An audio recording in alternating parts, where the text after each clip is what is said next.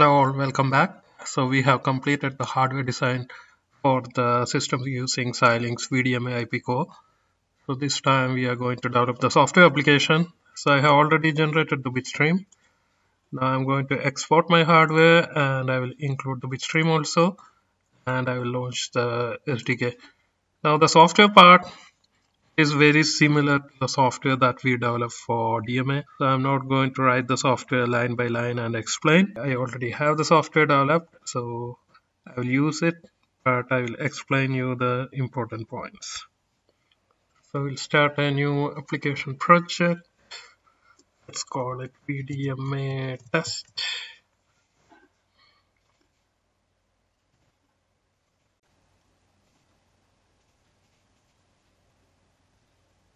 Let's start a new C source and let's call it VDMA test.c. And I'll just copy paste the code here. Okay, so at the top we have to include this header XXI VDMA, that is where the driver for XI VDMA is sitting. We also need the header for the interrupt controller because we are going to operate based on interrupt also. So remember, VDMA is going to send us an interrupt once he finish sending one entire frame. At the top again I have declared the size of the frame, so 180 and 1920, and this is the frame size. So frame size, it is declared in number of bytes. Okay, so each pixel is 3 bytes for us, so that's why frame size is h size times v size times 3. So this is our interrupt controller. This is the buffer in the DDR where the data will be stored. Okay, so this is declared as static array this time. I'm not using malloc, but instead I just declare it as a static array, and the size of the array is the frame size. So this is effectively the video frame in our DDR memory. Now, okay, so this part you are already familiar. This is similar to our DMA. So you declare a VDMA instance this time, and you have config and you have initialize config as usual.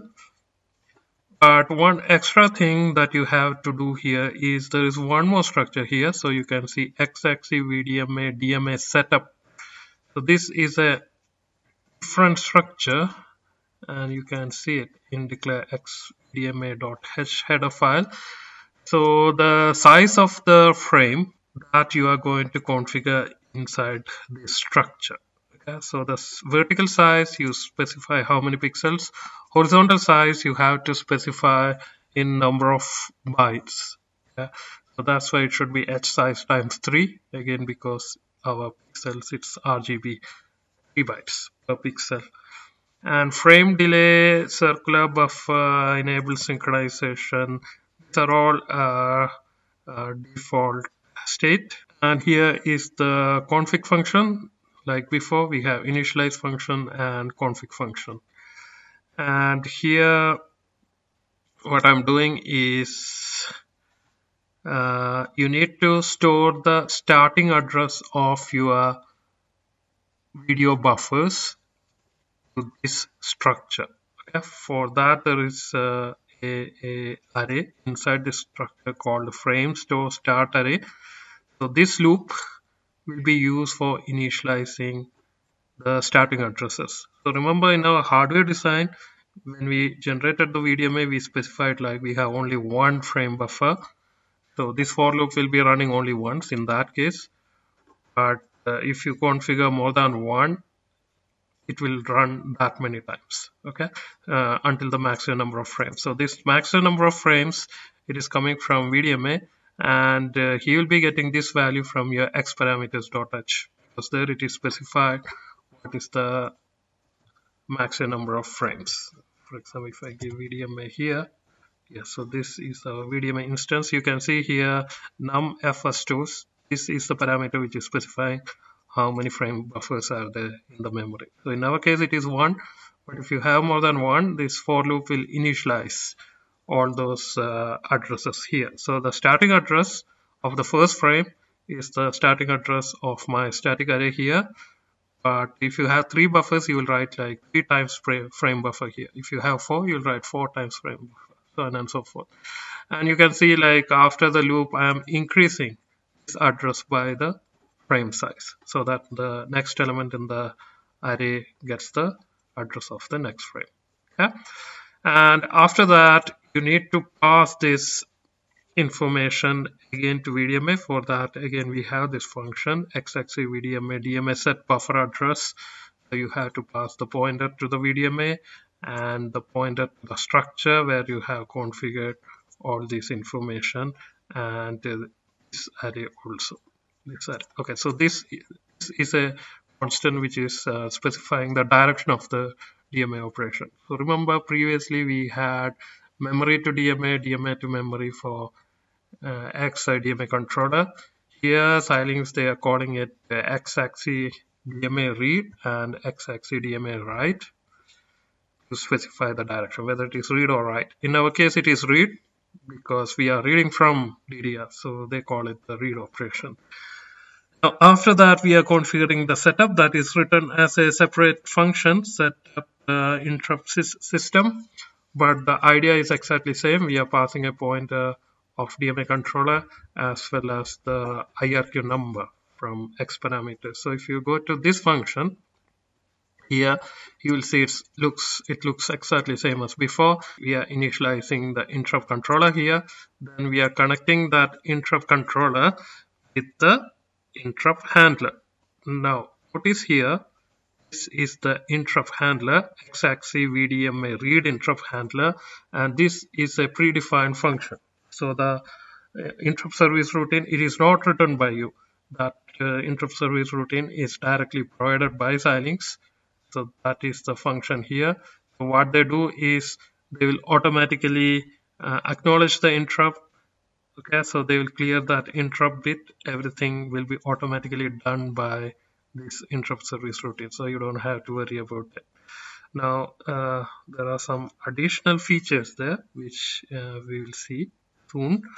So this is the interrupt service routine. You didn't write it, Xilinx provided. You just connected that interrupt service routine with that IRQ number. Okay, this one. This is where the IRQ number is coming and the instance point, the interrupt controller. Then you enable the interrupt, and these are all standard. Okay, so this is an additional thing. Again, this function x-axis VDMA set callback is again provided by Xilinx. What happens is whenever an interrupt comes, this interrupt service routine is automatically called. Okay, and this interrupt service routine can call another function, another user function. Okay, so if you want to do something extra when an interrupt comes other than acknowledging it and clearing the interrupt with things like that, that you can write separately, and you can interface that function with that interrupt service routine using this function, set callback. So you can see this is the syntax, again pointer to DMA controller, and this is the pointer to again DMA controller callback actually, and the direction. And these are the two different functions that we are linking. One function is called read callback and one function is called read callback error. Again, there are two parameters here. This is basically saying this function will be called if there is an interrupt because of an error. Okay, and this function will be called whenever there is a read completion happens, which is the normal operation. Okay, so if the read operation is completed, interrupt will come, interrupt service routine will be called, he will run automatically, and he will call your function if you want that to happen. So here you can see that function here, and currently that function does nothing but just print like read callback function is called, just to show you like function is called whenever an interrupt comes. So this is not actually ISR, but this function is called by the ISR. ISR is provided by Xilinx. So that's it. So we enable the interrupt, and this loop basically stores that vertical stripes, RGB stripes in the buffer. Okay, so you can look at the code and you can easily understand. So for enter vertical, then we take the horizontal, then J, there are three cases, just like our hardware, three cases. This 1/3 of frame, 1/3 of frame, 1/3 of frame. Only thing to notice that again here you need to consider the byte size. It's not like j greater than 0, j less than 640, because we have 3 bytes per pixel. So you will have to do something like this. Okay? That's the only thing. And you need to cache the flash because we are using HB port. So after you store it in the array, you need to flash the cache for this data to get stored in the DDR. And this is a function which is used for starting the DMA. Now here, as I mentioned before, once you start the DMA, you can start and forget about it.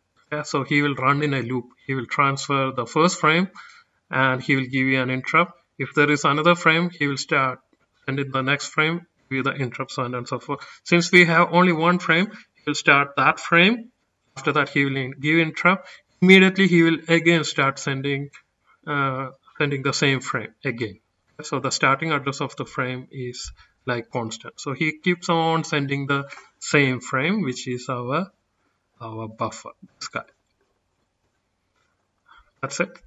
And we remain in an infinite loop. So we are remaining in an infinite loop.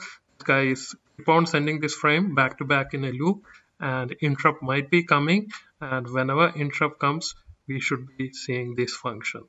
And on the screen, since we stored this 3 stripes of colors in our memory, on the screen we should be seeing the RGB stripes.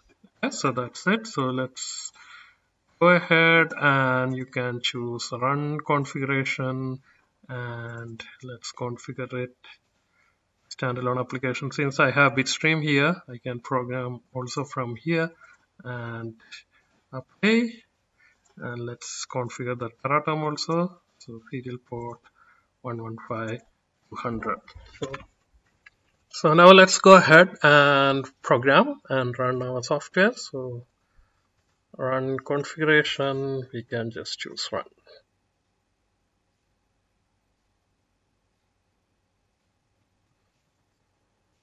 So in Teratom, you can keep on seeing read callback function called. Yeah, because after sending each frame, it's going to print this. Okay, so that's why it is going to come back to back. Now on the monitor, you can see the output. So similar to our hardware implementation, same output is coming. So our software driver is working fine. I wanted to add few more things here. One thing is, if you look at our frame buffer here, you can see it is declared as a global variable, okay, outside all the functions. So everything works. Suppose you declare it as a local variable. Suppose you put it inside the main. Now it is a local variable, and there won't be any compilation error because this variable is not used anywhere other than the main function. Okay. Now if I program my FPGA and run the software, let's see.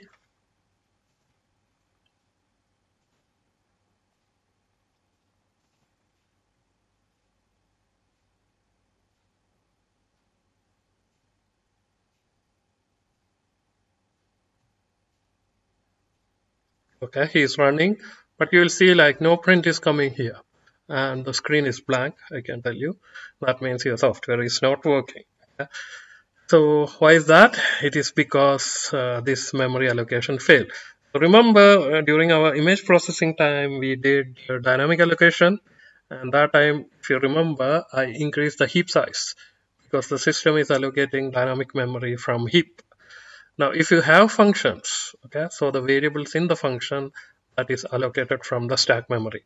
And now you have a very large variable which has to be allocated from the stack. And by default, stack size is only hex 2000. And that's not enough for this array. So in this case, you need to increase the stack size. So remember, you need to increase the heap size if you are taking a lot of memory dynamically. You need to increase stack size if you are using a lot of memory by a variable inside a function. If it is a global variable, that is allocated separately. Okay, so to really understand it, you need to understand the format of the ELF file. But anyway, so let's see how much memory you need. So this is 1080p, 1080 by 1920 times 3. This is the size. So in hex, this much, okay, 5 EEC. So we need to get more than that in the stack. So let's give 60 followed by 60 followed by 4 zeros. We need to, yeah, at least 2000. Let's add this. Okay, should be enough. Save it and run again.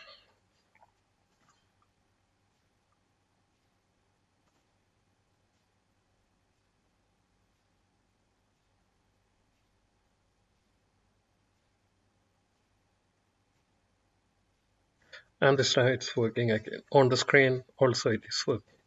So keep that in mind. Another simple application that you can develop, okay, let me show you, so that we can make advantage of this callback function. Okay, so remember this function is called whenever an interrupt is received, whenever he finishes transmitting one frame. So what I can do is I can just make my screen to blink in black and white, right? So let me do one thing. So let me remove initialization for RGB. Even if you have it, doesn't make any difference. And I need to make all pixels white and keep it like that for a second, say. And after that, keep all cells as black and keep it for 1 second. So you feel like your screen is blinking in black and white. So let's do something like that. So I need to use the same buffer in that function also. So let me make it back to global. And here, okay, so let's say like I need to make everything 0. So for that you can use for loop, or there's a better function called memset function, memory set. If you want to initialize memory with some constant, you can use this function. So this is the syntax memset. Okay, address of the buffer, starting address, okay, and with what data you want to initialize, so 0x00, and how much data. So how much data? Frame size, right? That many data. So frame size. We need to blink alternatively. So let's have a variable. Let's say static int I equal to 0. So if I is 0,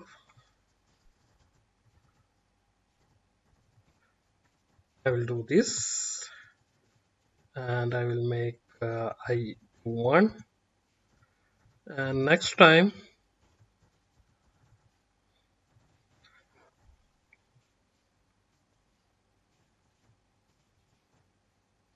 I will make all pixels 1. So if you make RGB 1, you will get white. If you make RGB 0, you will get it. So this. Now the problem with this is if you do like that, we are getting interrupt after each frame. So after each frame, it will be becoming black and white. So our frequency is 60 hertz. So if this happens at a rate of 60 hertz, you won't feel that blinking effect. You may constantly see white, okay, because of our persistence of issue. So let's put some sleep here, sleep 1. And so what is going to happen? So I already have sleep touch. So remember to add that. What is going to happen is you will get interrupt, okay? After transmitting one frame, you will come here and you will make it black or white. After that, you will make a delay of 1 second. So any interrupt which is coming within this 1 second will be ignored. Okay, so that's what is going to happen. The DMA controller, he will still work. Okay, he is always working constantly, but there won't be any more interrupt because this place I am sleeping for 1 second. Okay, just for a demonstration. So let's save it and let me run once again. So you could see like it is blinking, but not all pixels are changing. There are black pixels in white and white pixels in black because this is not fully updated in the RAM. So that's why I added this SILD cache flash here so that it directly updated in the DRAM from the cache. So let's rerun this time.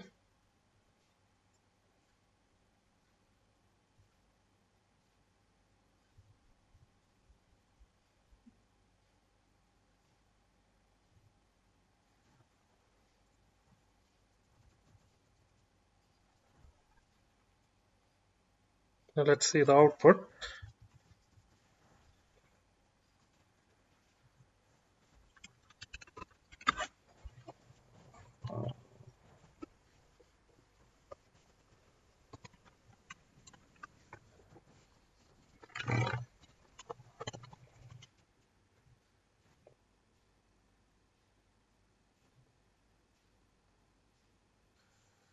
And you can see like this time it's just blinking. Now you can exploit this read callback. So this is a very useful function. Okay, in future you may use it for any purpose. We can exploit this function to decide what should happen once a frame is successfully transmitted. Okay, so that's for this tutorial. I'll be sharing all the code to Git. Please try yourself. Thank you. Bye bye.